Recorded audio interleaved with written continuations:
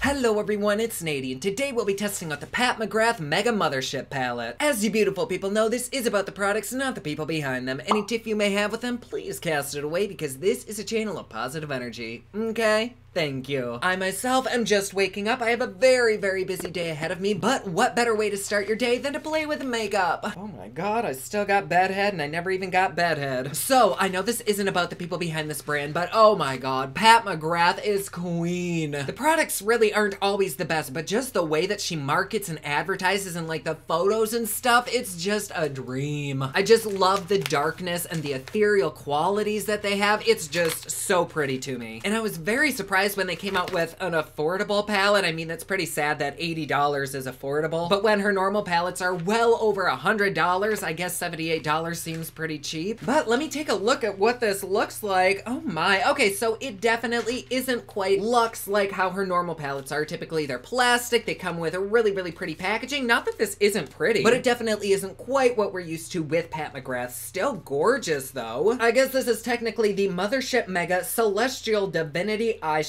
palette. And I'm gonna quick hop our little titties over to the Sephora website. This retails for $78 and it has almost a 5 out of 5 star rating. Shit. Of course, we don't really know if we can trust Sephora. They can be a shady bitch, but it looks like they have no 1-star reviews. It's scattered in between 3, 4, and 5 stars with so many 5-star reviews. Like, damn. Just for shits and giggles, let's go ahead and look at the lowest reviews, which say beautiful packaging, no way. They say, yes, there are repeat shades from the Star Wars palette, which Pat McGrath is very upfront about, and the pan sizes are smaller, which again, she did say, but they still say that for $78, the 18 shadows that you get are beautiful quality. It's just the packaging that they think is kind of garbage. I mean, I am gonna be honest, and it doesn't really look that good of quality. Like, this is just a sticker that's kind of like coming off the front, and that's kind of weird for Pat McGrath, especially because still this is almost an $80 palette, and so the packaging really shouldn't suffer. Like, that is honestly one of the cheapest parts to palettes. Next person says, overall, it's just okay. Actually, so does the next person. It's literally just okay. 5 stars say the palette is beyond pretty. It's a great sampling of her palettes. Most gorgeous palette ever. The packaging is really cute. I don't know, a lot of people seem to be torn between thinking this is pretty and thinking it's hideous. I mean, I don't think it's ugly. I just don't think it's luxe. Let's open it up. Of course, she has her unique opening. In her other palette, she actually has like flaps that open up and you can like bind them together. And this is how it looks. I mean, it's just okay. It's cardboard, which is fine with me. This part is once again just a sticker, but it adds like a 3-dimensional texture to it. So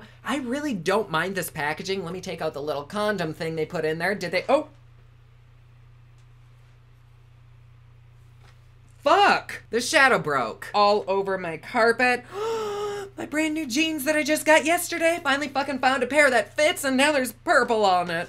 What the fuck? There's a little bit of that shadow left that maybe we can use. I gotta go grab a vacuum before I step on this. But the rest of the palette does look very, very pretty. I will be 1000% honest with you though. This looks like a Morphe palette. And I'm not just saying that because that shadow fell out. Like, I'm really not that upset because hopefully they have good customer service, but it does look a lot like a Morphe palette, doesn't it? Hold on, before I grab the vacuum, let me find a Morphe palette. All right, I grabbed a few of them. Here's the Jaclyn Hill Volume 2, which I don't even know if I've opened yet. Oh, no, I guess I did. Not that the quality would be the same, but we do basically get all of these colors in this. Also, I don't suck Morphe's dick, but it did instantly remind me of a Morphe palette. Okay, then here is the 35i, which I've actually heard isn't the best quality. I've never actually used it. And here are these next to each other. Honestly, between both the Jaclyn and this palette, you could probably create any look that you could with a Pat McGrath one. And both of these together are way less than $78. I'm not trying to deter you from buying the Pat McGrath palette or take sales away from her, but if there's a dupe, I do want to let you know because this is pricey. Also, I really hope they either give me a new one or give me credit or something. Oh my god, this is really staining my carpet. I need to go get my vacuum. Oh, I'm not getting my security deposit back. No way. Mothership my ass. More like mother shit. All right, let's get back to business. But I do just want to feel a few of the shadows to see if they actually are good. Okay, so there's the matte. Let me feel this kind of glittery shade next to it. Oh my god, that is really pretty. It's got a beautiful shift to it. It goes from like tannish taupe to green to red. That is very, very very pretty. And then let me feel this matte right here. I mean, they do feel really good. Put that right there, beautiful. That right there, beautiful as well. And that right there. Okay, I guess I will admit this is better quality than Morphe, at least with swatching. But if you build a Morphe shadow up, you probably could get there. Even though we did have a little bit of breakage, I'm still very excited to swatch and do a look with this bitch. You guys know the song. Are you ready?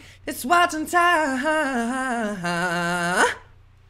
Alright, and here we have the first two rows. I ain't even gonna lie to you, like, these feel so fucking good. Like, premium quality, like the good Pat McGrath shit. Some of the shimmers are a bit chunky, so they don't really want to stick to my hand without a primer, but those mattes, oh my God, talk about fucking beautimous. I did try to swatch the purple that broke, and honestly, it looks a lot better on camera than it does in person. I'm not even mad that I don't have it anymore. I would honestly never use that. It's a really pretty, like, bluish purple, but then it's got a black undertone, and I don't fuck with those kinds of shadows, but the rest of them are so nice. Like, yeah, you probably could still dupe it with a different palette, but it's not gonna be this good a quality. This, to me, at least with swatching, is professional quality, so I do kind of understand the price. It's like they took somewhat basic shades that you could find in several other palettes, but really amped the quality up, so I'm still really pumped to use this palette. And here we have the bottom row. Once again, these shadows look and feel fucking stunning. The only complaint that I have is with this pinkish, like, rosy matte. It does look a little bit splotchy on my hand. I don't know if it'll perform that way on the eye, but when swatched, it really isn't that great. But these shimmers, oh my God, they are to die for. I have not really seen much like that, like, ever. I just fucking love chameleon shades, and these are definitely those. Like, this top one, it's green, it's bronze, it's a little bit of everything. It's just so unique and lovely. Not lovely enough to make me want to lick it, but I definitely want to spread it all over my eyeball. So let's go ahead and do just that and start into a look. So for primer, I'm going to go in with this Laura Mercier hydrating primer, as well as this Gerard Cosmetics BB Plus Illumination. I think I want kind of a glowy look. I saw the campaign images for this palette, and they were very, very pretty and simple looks, so I think I want to recreate those. And because there are so many damn shadows in this palette, we'll probably do one look on this side and another on this side. Oh yes, look at that glow. I look like a fucking metal vibrator. Then for foundation, I'm gonna go in with my all-time favorite, Dior Backstage. Oh my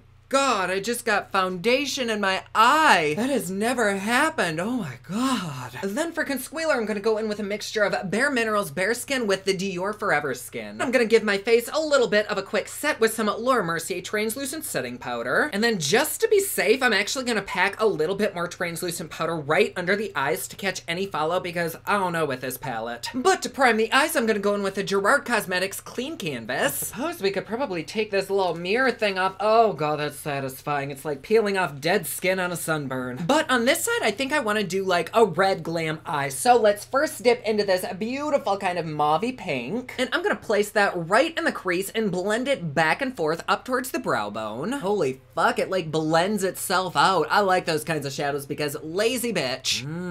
Yes, queen, I want more. I think the only thing this palette really is missing is like a light shade, because I now have nothing to blend this shade out with, but I'm fine with that. I just think it could have been added. Like, one of these shimmers, specifically that one, could have easily been replaced with a really good light colored matte. But I do really like this shadow. Oh my God, it's so fucking nice. Like, it effortlessly blended out. I've literally been going like that for maybe 5 or 10 seconds, and it's perfect. Oh my God. Truthfully though, there really aren't many transition shades in here, so I actually think I'm gonna put this same color on the other eye as well. We'll still switch the look up, but this is kind of like our base shade. Oh yes, bitch. That is just absolutely pleasant to work with. Like, I could totally picture doing somebody's makeup and pulling this palette out, which to me is a really good sign, because some palettes I can't picture using on people. There is that shade. What do you think? I think it is so stunning. I'm just gonna give this brush a little bit of a color switch and dip into, let's say, this purple one right here. God, there really is a lot of kickback with this. Not necessarily fallout, like there's nothing underneath my eyes, but I do feel like a little bit is wasted. But you can easily sweep the pigment back into the little pan and use it for later. Oh, that's a pretty color too. Not the most like vibrant or pigmented, but it still is pretty. Let me just keep packing it on. Oh, mama. So I will be the first to admit that shadow, though it is pretty, it really isn't the best. I don't know if it's my primer, if it's my brush or what, but it does seem the slightest bit patchy. Not too bad on camera, but in person, I just see little missing spots. I don't know if you can see that. Let me apply some with my finger. Oh, see, but even when I dip my finger in it, it's patchy on my finger. So I think it's just the shadow. However, when you do kind of finger pack this on, it definitely does pack a punch. But we're left with the slightest bit of fallout under there. So I'm really, really glad that I put this powder down. And then with that same brush I was using, I'm just gonna go back and forth along the crease line to kind of smoke that color out and bring it up. I do still think it's pretty, but it's not the best that we've seen from Miss Patty M. Just to see if it'll blend out, I'm gonna dip into this red right here. It is a shimmer, but I wanna see if maybe I apply some, if the shimmer will disappear and I'll be left with a reddish matte. No, it's just kind of taking away that purple. I'm gonna go back in with a little bit more purple because it did dust away with my brush, which really, really scares me that it'll fly off during the day and we'll end up with like nothing on our eyes. We don't want to end up in the middle of the day with bald ass eyelids. And I really don't have much more I can do with that upper lid, so let's go ahead and finger bang some shimmer on there. I think I want to first start off with this beautiful purple, and I just realized there's actually names on the back, but I'm still not going to use them. Let's dip into this Barney Butte, and I'm just gonna squeeze that on right there. Oh my god, that is such a beautiful combination.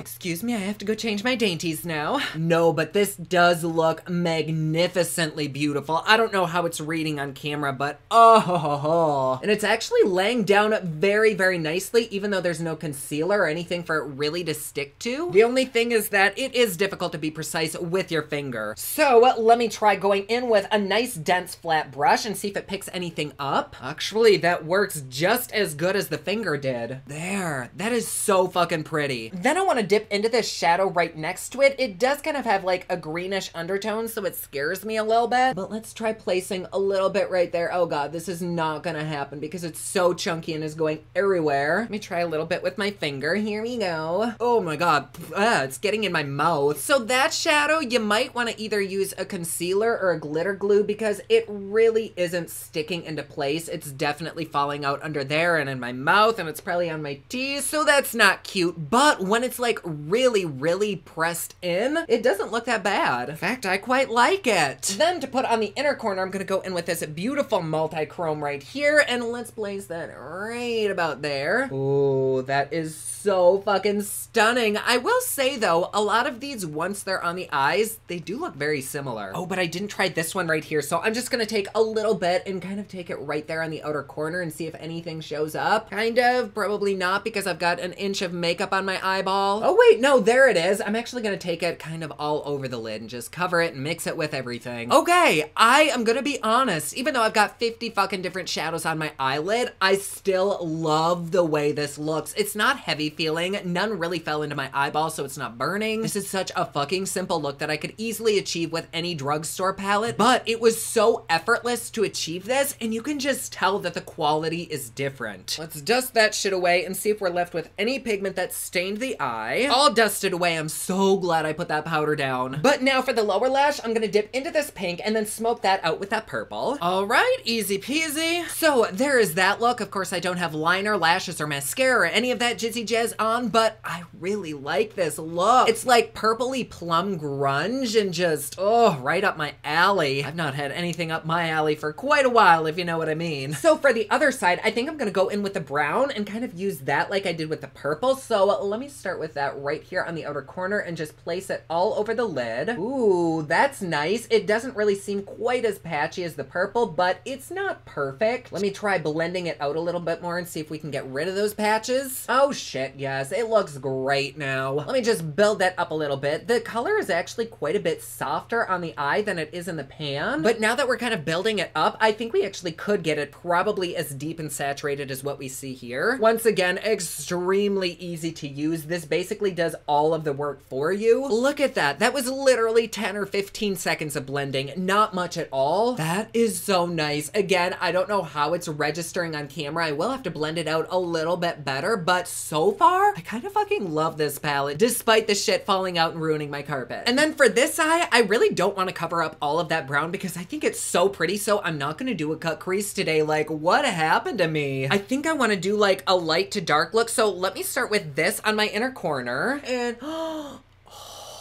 fuck me up. It is literally like liquid metal. I didn't even need to cut the crease. It is covering up that brown. It's so pigmented. Damn, that was a good choice. Next, I'm gonna go in with this like orangey bronze, and let's take that right in the middle and kind of blend it with that shade that I just put down. That's really pretty too. And then on two other fingers, I'm gonna take this red right here as well as this red, and I'm gonna kind of go back and forth with them and make my own little mixture. Okay, so honestly, I don't love those red shades. I feel like you probably would need to do maybe a cut crease to use them. They might look great over the purple just by themselves, but I don't love them in combination with this. At first I did, but because they have that shift, they kind of turn weird colors on you. Let me just see what some of this really poppin' beautiful yellow gold. Let me put that right there. Oh my god, that just is like the cherry on top of this look. These are definitely very, very pretty, extremely creamy, super duper pigmented, but I still don't know that this is worth $80. Then for the lower lash, I'm gonna start with this pink and then finish up with that brown, just like the top lash. And here we are with our final two looks. They're very, very simple, but so pretty. And shit, they were easy, my goodness. So my thoughts on this palette. Do I recommend it? Honestly, if you do like these colors, then yes. But does that mean I think it's worth the price?